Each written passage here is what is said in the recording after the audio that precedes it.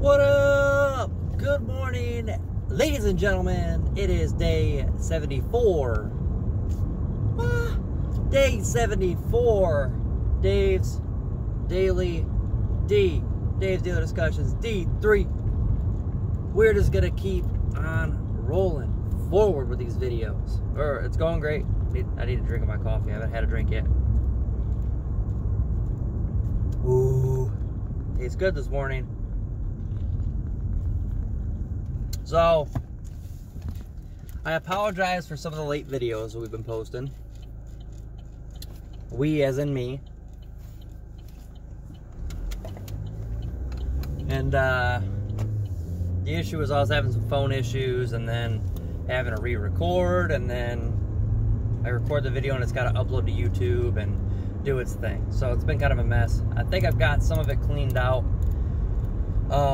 Instagram, I had to Google it. I had to delete Instagram and reinstall it because my Instagram was taking up, I cleared the cache, it was only so many megabytes, but the app was taking up like 15 gigs of storage. It says that if you post often, which I'm posting 5 to 20 minute videos 1 to 2 times a day for the past 73 days, it says that if you just delete it and reinstall it, log back in, you're fine. I did that and it cleared some space.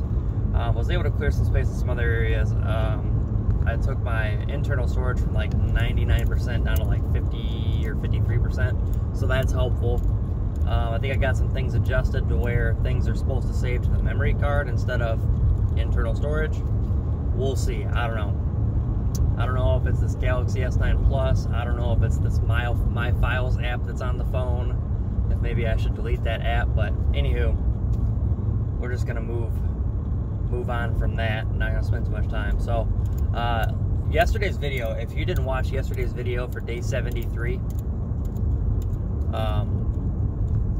you should watch it, especially if you're having a lot of bad days or negative energy or rough days and stuff like that.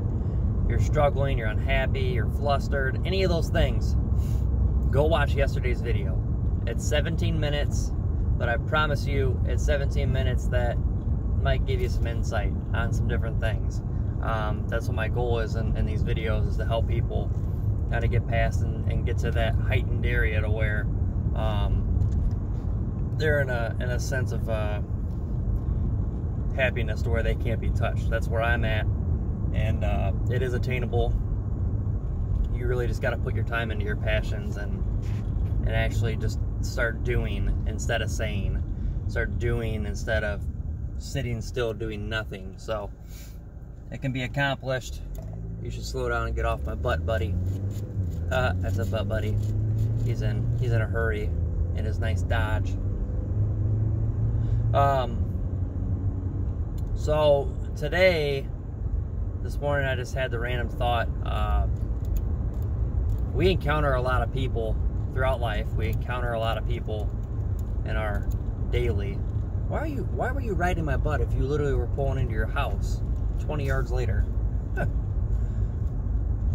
You gotta love when somebody like rides up on you on a stop sign, like before you even stop, like you're afraid to actually truly stop because they might rear end you. One of those. But back on pace here. So we encounter a lot of people. Sometimes it's quick encounter, other times it's people we know. We might know them for a month, 6 months, years. Those interactions can last. Those interactions can dissipate. They can simmer, and the fire on those encounters and whatnot can just slowly fade. Also, those encounters with those people, depending on how long, even if it's a day or a month or a year, those encounters can also leave impactful memories, positive or negative. So, number one, be aware of who you're around, who you surround yourself with. Your mind and your body's like a temple. So if you're allowing negative people around you, and there's a lot more to just negative. I mean, if you're letting people who are constantly negative, constantly hateful, constantly just bashing other people, judging other people. There's no positive complimentary side to them. They just want to dwell on the past and say that I am the way that I am because of this. It's not true. It's not true. I mean, you can be a product of your environment, but you don't have to be. You don't have to be. You can be anything you want. You really just have to realize that life is beautiful, and, well, you're in the driver's seat. Everything is your fault. Anything that has happened to me is my fault. I could have done something to avoid it, and if I couldn't have avoided it, I could have did something to change my mindset on it. So if you have not grown or learned from something and you're dwelling on it, that means that you're holding on to it for some reason. There's a grudge. You feel some type of way about it. You haven't let go or accepted it, and that's your problem, nobody else's. So if you are doing those things, you got to let go. Life's way too short to hold all that inside and project it onto others. I mean, just, it doesn't make you a fun person. Flip side, if you breakups, things that happen with past friendships, if you hold a hate towards somebody of that nature, holding hate in your heart. The analogy that I got from it was an Eminem song from an album that most people probably never even listened to. Somewhere between 2010 and 2013, I'd have to guess. If I'm not mistaken, I think it was from the XV album.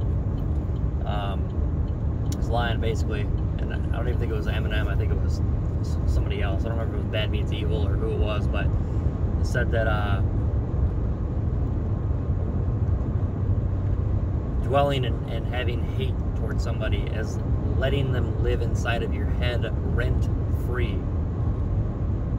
Think about it. If you owned a place and you were renting it out, you were trying to make money off of that place, and you let somebody live there, and they were not paying you, and you could not get them out of there, they're living there rent-free. That means they're taking a place to live that you should be making a monthly wage off of, a monthly rent, a set number off of, and they're taking away from you. So if you have hate in your heart towards somebody, and it's been weeks, months, years, and you still have this hate towards this person, anytime you see them, hear about them, somebody else encounters them, you just get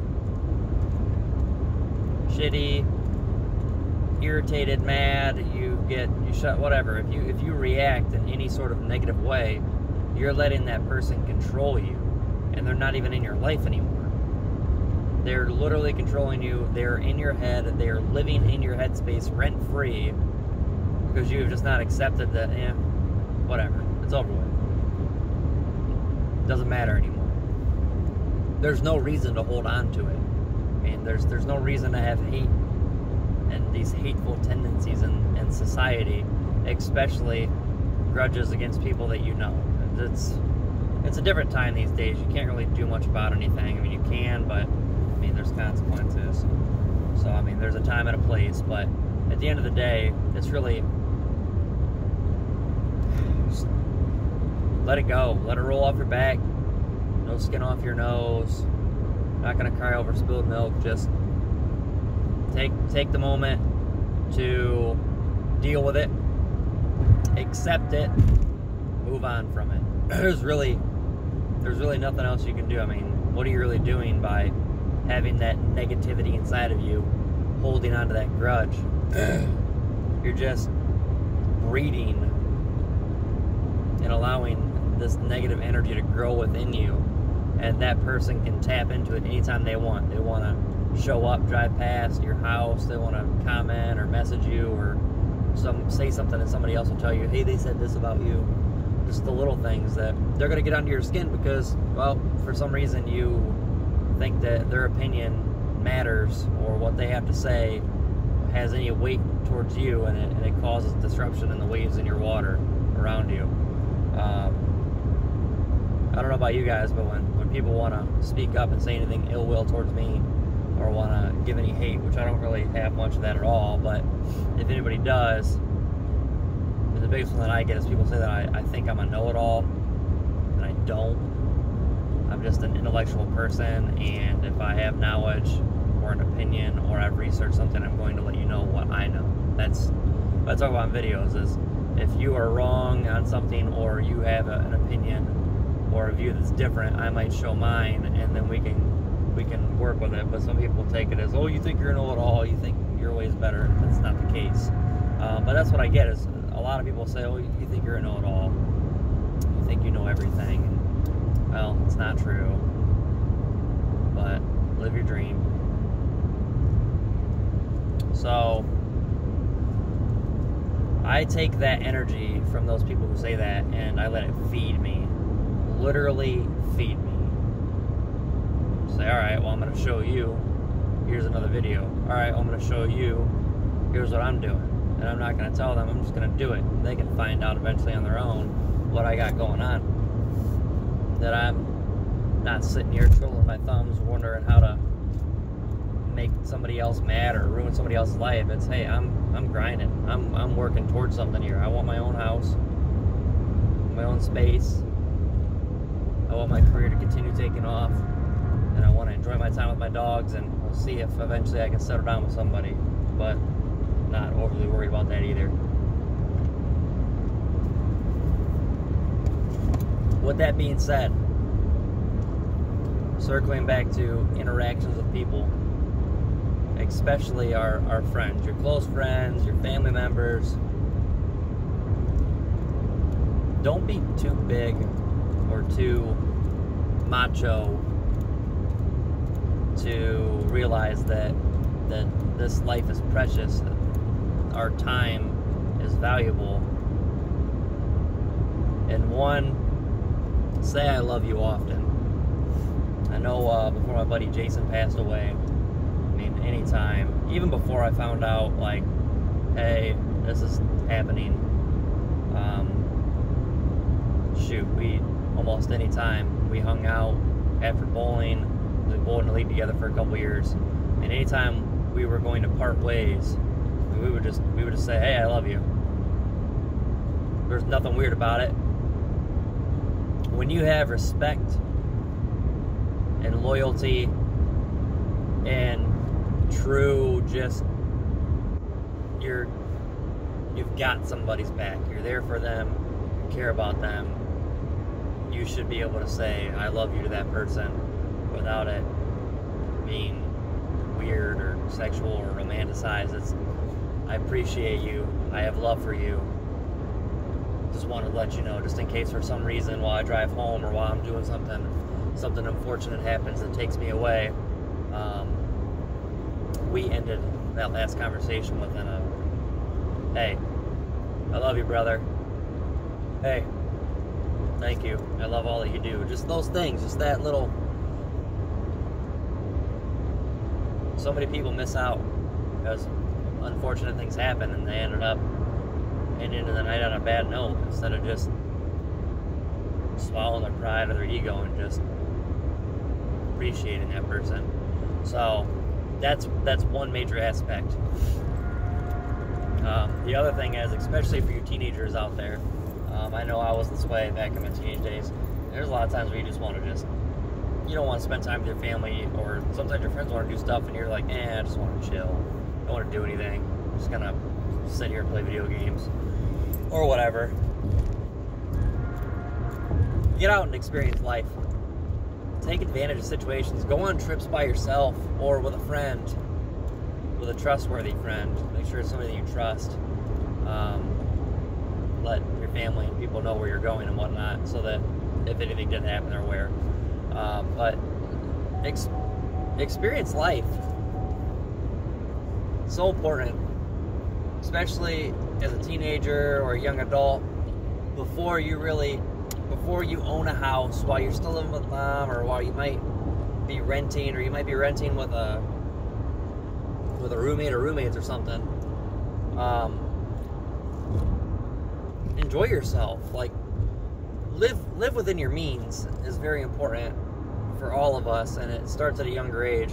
That's a thing that we miss, that we're not really taught well, is to live within your means. I mean, you start working and making money, especially if you come from a family who didn't really have it all. I mean, your parents and your family did what they could, but I mean, if you didn't get to go on trips, you didn't get to do this or that, once you start working and making money, start making that bread, man, you can start impulse buying. I went through it. I didn't have a bad life, but I mean, my family never went on major vacations. I think I took one vacation in life, and it was because my grandma died. We went to go visit family in 2 states. That was my one vacation with my family. The other one was going to Florida for my brother's wedding. That was the best vacation I ever had. So I'm taking a vacation tomorrow for 5 days. I'm going to North Carolina to meet my best friend in 12 years. For the first time I'm meeting him. And that's what I'm doing. I'm going to do that. So enjoy life. Live within your means, because Ricky can attest to it too. We've always talked about it, like, you start making money and those impulse buys, like if you didn't have the things everybody else had all the time, or you didn't get to go on trips and do stuff with your family because they were way too busy working multiple jobs or just trying to get by, I mean, you start making money on your own, you want to do better for yourself, and you have to find a mental capacity to realize, okay, I still have to live within my means, because I'm going to fall into that same trap that my parents are in, or whatever. Especially if you're going to have kids and have a family, you want to make sure that you're setting them up for the better life. So living within your means is very important. But while you're young, before you have that house payment, the major car payment, stuff like that, just live within your means and go on trips. Go experience the world. Go out of state. Go out of country. Go out of the country and go see other cultures. I mean, there's a lot of beautiful out there that even I haven't experienced. So do that. Live within your means. Travel and enjoy life. And lastly, say I love you to your friends and family often. Talk to people, love them, and make sure that your interactions are positive interactions, that you're not surrounding yourself with negative people, negative energy, and make sure that you're not the negative in somebody else's life. This is day 74, Dave's Daily Discussions. I love y'all. Thank you for tuning in for another long video. If you've made it this far in the video, like, comment, share. If you're watching this on YouTube, subscribe, please. Trying to get this thing going here. And listen, if you didn't watch yesterday's video, implore you to check it out, because yesterday's video was pretty good. Today I'd say is pretty decent too. Check it out. Let me know. Thanks guys. Dave's Daily D. Peace.